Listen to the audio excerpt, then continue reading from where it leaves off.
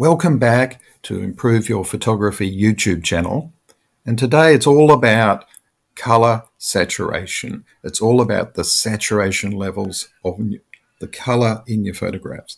And I'll go through various examples and we'll be able to see the difference, and we'll talk a little bit about where it's most effective.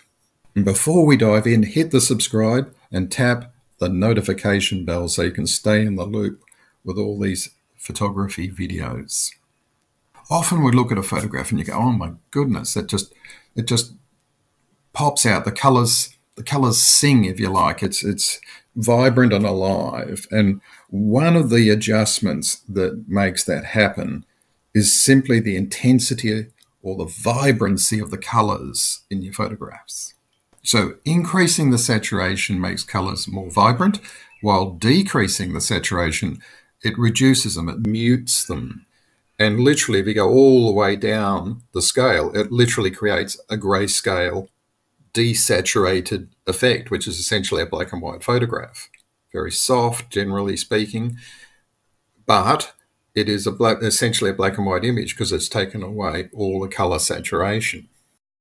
So just before we do go ahead and adjust these photographs for color saturation, just to be clear, the difference between altering saturation is about enhancing or muting the intensity of the colors in your photographs, whereas contrast, it's about the difference between the darkest and the lightest parts of your image.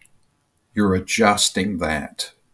You're making that, by altering the contrast, you're altering the difference between the dark and the light areas. By altering the color saturation, you're either enhancing or muting the intensity of the colors. So let's press on. I want to put up a couple of shots where they're straight out of camera and they are already with color saturations and with a photographic tip, if you like. This shot here with the cup and the steam, the hot drink, the hot cup of coffee, or the hot cup of tea, I think it actually was, the steam coming off it was just all the shot, and then you've got the garden in the background, and we've got enough color saturation certainly from my point of view. That color saturation is very strong already. And one of the ways to increase color saturation when you're in a situation where there is vibrant colors, or there's colors going on, and there is the sunlight's on the go, by reducing, you've got your meter reading, and then by reducing it by half a stop or even one stop, and indeed in some cases even more, but typically half a stop or one stop, and that will enrich the colors, that will increase the color saturation, if you like. These are just some examples of where it's already got color saturation from shooting in camera. And that's, in an ideal world, that's the way we'd be doing it. So we're in a situation where we haven't been able to fully capture the color saturation that we would perhaps like when we've taken the actual photograph. Or in hindsight, we look at photographs and go, oh, maybe a little bit of extra color vibrancy and extra color saturation would assist this. So I'm deliberately starting this off with a very simple image to illustrate just how little adjustment is sometimes required in color saturation to have a big effect. So we're in the Photos app. I've opened up this particular photograph in the Photos app, and I come up here to the icon and go into editing. And from the editing, once I've clicked on that, I come up to adjustments. And over on the right-hand side here, I'm using a laptop at the moment. The layout is for a laptop. And I come over here, and under the heading of color, we've got this one adjustment of saturation. Now, with this photograph, if we lift the color saturation even just a little bit, it can really enhance. That, to me, has made a real difference. And as I often say with all these various adjustments you can make, by taking it right up to the scale, it gives you a real sense of what the actual thing does. So we bring it right back. That's without alteration. That's with 100% alteration, which to me is dreadful and discoloured and it's unpleasant. But it's all personal choice with this editing. And for me, just by lifting it up, where are we? Hang on. That makes a difference, but I'd like to go up a little bit more. But that's too much for me there. That's discolouring the original. So for me, just giving it that lift of there. So we're at 18. And that just gives it that extra bit of vibrancy. I come along, I save as a copy because I always want to keep the original in case I want to change my mind or want to edit further from the original. Always keep the original, I save as a copy.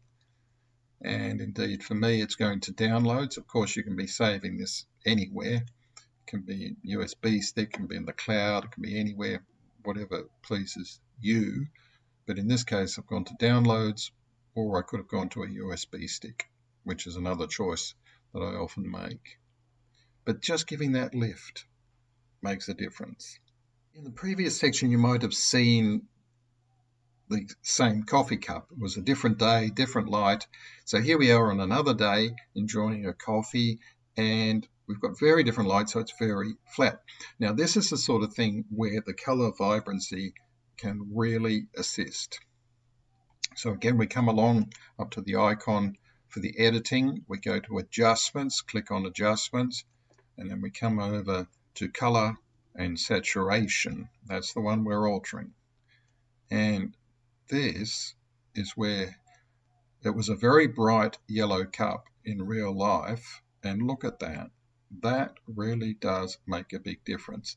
Now, unlike in the previous shot of the sand, where we were giving a moderate alteration, this is a case where going up quite high. Now, we don't want to go up that high. See, the color of the coffee is changing too much for my personal taste. I don't like that. Now, if we go right up, we can see where we get. We almost get into abstract, if you like. Now, if you like that, that's fantastic, and by all means take advantage of it. But for my personal taste, there's the original, but clearly it's very flat. And we're going to lift this whole image by increasing the color saturation. And for me, it's just around about, where are we? Original.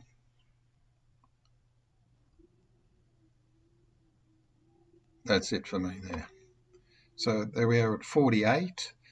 And it really gives that image a lift. Now, there was nothing I could have done about the natural light. I was shooting that as a cafe. But by coming back with the shot, popping it in color saturation, and adjusting it upwards makes all the difference. Now, we're all the time talking about increasing color saturation, but be mindful also that you can decrease color saturation. That looks dreadful. But if we go all the way down, we end up with all the colors now being dragged out of it, and we're left with black and white, and a very soft black and white, for two reasons. A, the image itself starts off soft because the light is a very even, low, gentle light. But by simply sucking the color out without adjusting contrast or anything else, we have a very pale black and white effect. Just something to keep in mind from a subtraction point of view. Sometimes it can work really well. In this case, I don't particularly like it. I'm using this as an illustration to point out. But what I do like is the improvement of the photograph. Maybe I've gone down a little lower this time. That's the one I like. So we're at 43 now. I'm not sure what we were before. Maybe we're a little higher, but that is nice. And that's brought the vibrancy. See, the color saturation adjustment there has really brought this photograph to life. So again, I come across, got the save options. This is in the Windows Photo app. Come along, go into downloads for me, and it's saved. And I've opened up the image in the Photos Windows app. Come over here up to the top left, the edit of the image, coming over to adjustments, down to saturation color, and then saturation. That's the only alteration we're making with these photographs. Now, we've got again, it was an overcast day. So here we are, we're going to start lifting this color. See already, now we've got to be careful because at the top here, this is still working quite nicely, but now we're going to go overboard with the green moss on the roof. So we have to be mindful of both. That's the original. So I don't want to overdo it. And so in the end, this, for my personal taste, will dictate how high we go with the color saturation. I don't want to go too artificial. So again, if we want to go right up to 100%, you see what happens? Look at the leaf, look at the green. It has an extraordinarily stark effect, but what a difference that makes. But to me, that's just too much. It's not what I'm after. So there's the original. Where are we at? I reckon that's the original. That's enough for me. In fact, a bit less. Where are we? I like that. That's it for me. 34 on this one.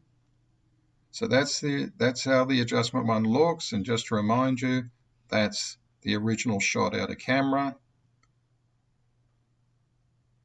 And that's what we're going for with adding color saturation. See how it brings out all this area up here. By the way, if you want to see the original in the Photos app, what to do is just come along, put the cursor. I'm working again off a laptop. I bring the cursor over and I can just press, and you see down here, I'm now viewing the original. And then when I let it go, it goes back to the adjusted of whatever I've set these to. And in this case, we're working with color saturation only on 34 for this image.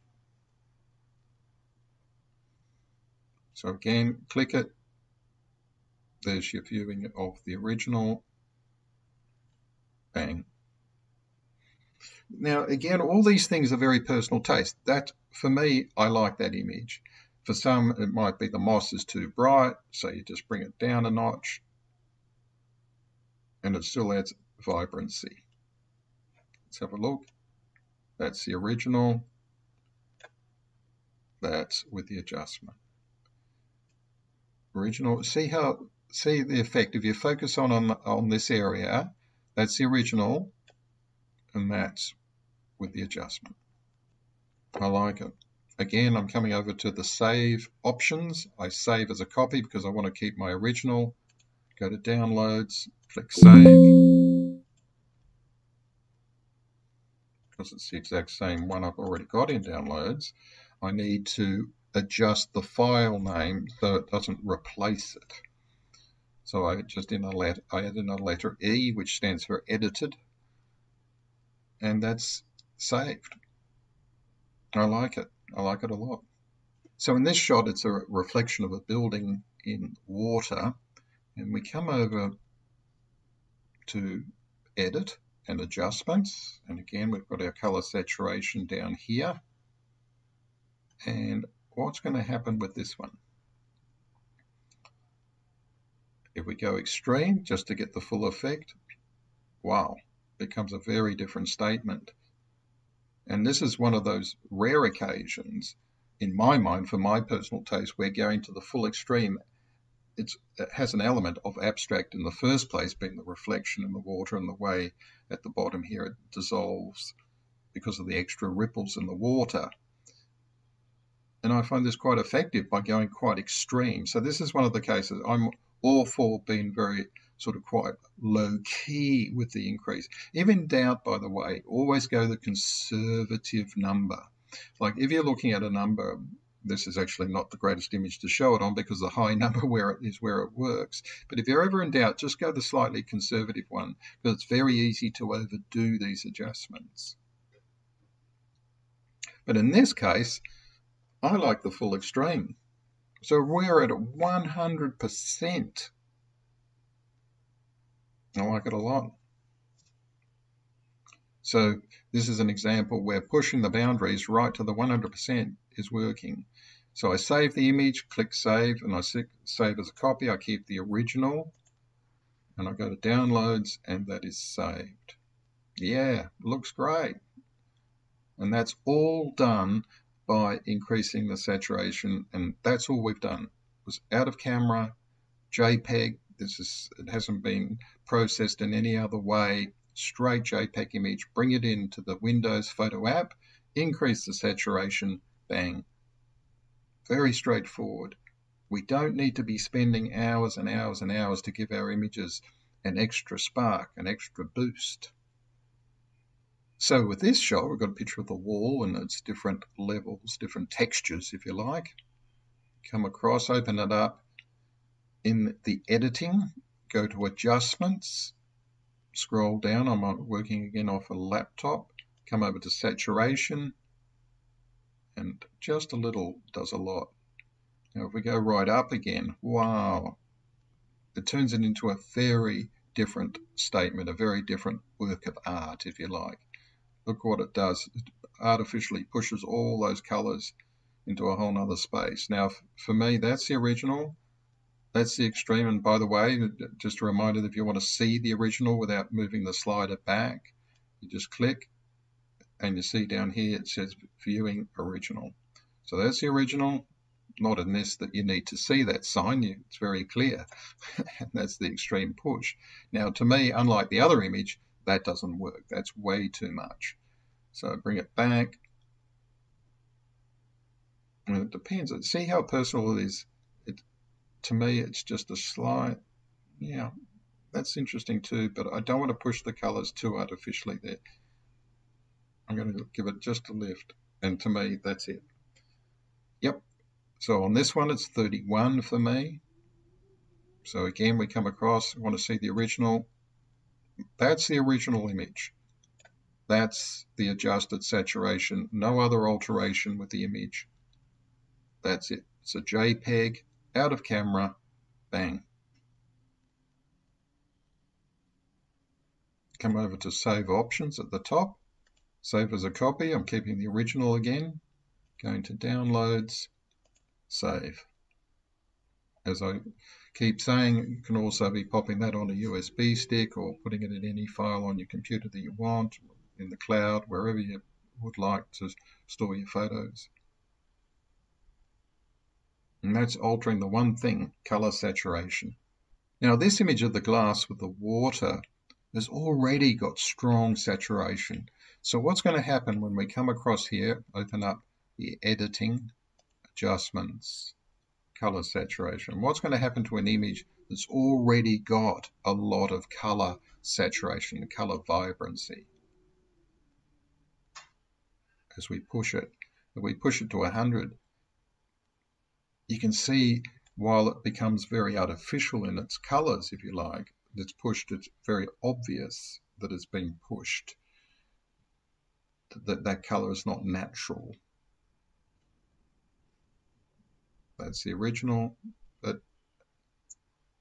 even though we've got vibrancy to start with, this is one of the images where adding even more vibrancy adds to it. Normally, I don't add saturation to an image where I feel it's got lovely color saturation that I've captured in camera, if you like, at the time of getting the shot.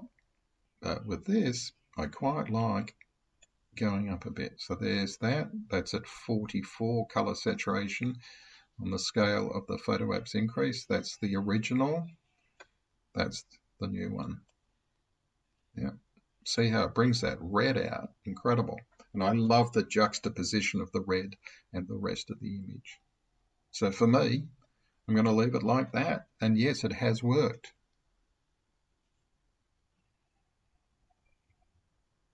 This was shot on iPhone, which is why it's on the different format. So I'm saving as a copy, which you need to when it's got this different format as far as the Windows app is concerned. Come over to downloads, and that's it. Now here's another image where I feel like it doesn't really need to be increased much at all because it's already got color saturation. But we come over to edit. Now again, notice this sign, because the format is from the iPhone. I need to save it as a copy. It can't save it as its current format. come over to adjustments, color saturation. Let's see what happens. Oh, see? Now, while it now starts to look quite unnatural, if you like, once you get to a certain level, it starts to look unnatural. But look how those colors pop out. Now, again, it's all such personal taste. But for me, visually as an image, this works. It looks really good. So we start off with something with the sun pouring through, and then we're just going to lift. Now, it's very tempting to go bananas, and you can. If you like that, fantastic. Enjoy the images that you're creating. But for me, I like to go a bit more natural look, and I would leave it at that. But notice the boost it does give. I'm surprised with this that it gives such a lovely boost. Nice. So that's that. That's the original. By simply putting the cursor over the image and holding the mouse down, or indeed if you, I'm on laptop and I'm using an external mouse, or I could be pressing the pad, come along, just hold it down. There you go. What a difference. I like it. I like it a lot. So come along, save as copy. So you can see that in some cases, lifting the color vibrancy, color saturation by a small amount makes all the difference that's needed. And in other occasions, you can go bananas and lift it to that full 100% and go, oh, wow. And it's all very much personal taste. And put your images in the Microsoft Photos app, and I'm simply using this photo app not because I get any benefit by it, because of the simplicity of it all. Here I am working on a laptop. It comes with the laptop, and it's nice, simple, straightforward. Now, there's a million apps, million softwares out there that you can edit your photos in. And if you're currently working with another software, that's fantastic. Another app, absolutely awesome. Go to the color saturation aspect in that and work with that. But if you don't have a favorite, going into the Microsoft Photo app, it's so simple, it's so straightforward. That's why I'm using it today. Simply as a nice, easy access. You don't need to stress over all this photo editing. Huge amounts are done around it all. And you can get very complex, and in that case, you may well need a more complex, sophisticated app to edit your photos. But an incredible amount can be done without that more sophisticated editing gear. Pop your own images in and experiment. Find what is the sweet spot for you. So each photo is going to be different, and experiment what you like. There's no right or wrong. If you like pushing the color saturation up further than perhaps I would, that's great. Enjoy those images. There's no right or wrong in this. It's about creating an image that you are happy with, that you are proud of, that you like. My emphasis is more about not pushing it beyond anything that looks too unnatural. That tends to be my personal guideline. But there's no laws about this. Have fun with it, experiment.